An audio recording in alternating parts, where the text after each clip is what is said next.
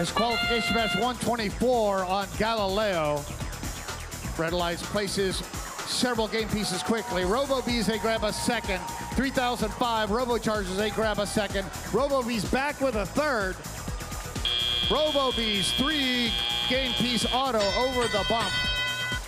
Both alliances got the docked and charged on the charge station. 57 to 36, Red Alliance takes a big lead.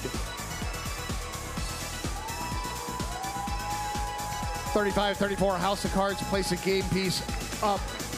3005 for the Red Alliance. They're trying to place it.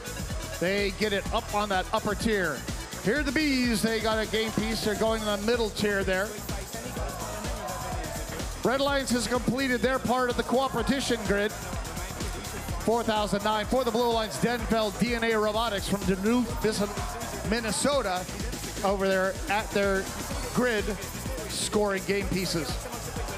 836.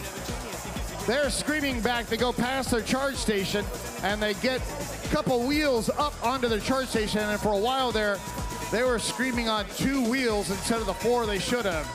4009, Denfeld DNA Robotics back at their grid, going up high. 157, Alliance partner, Aztecs, placing a cube. They shoot it, it bounces back onto the robot, and then finally lands in where they want it. Red Alliance getting close to completing their grid. Looks like they've completed the upper tier, the middle tier. All they need are a couple pieces down here in the bottom. 35-34, they push 1 down there.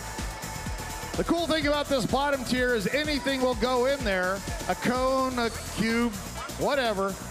They got 2 more to go, and then they will, no, 3 more, then they will have completed it. 31 seconds remaining.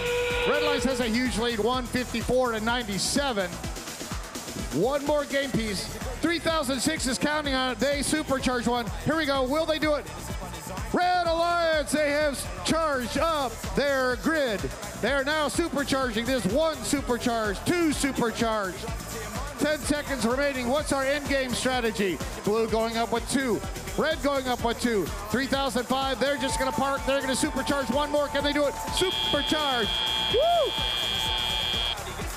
Nicely done, Red Alliance.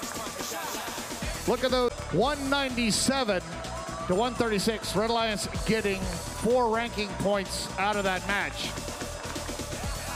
3005, they're up at rank 14 right now.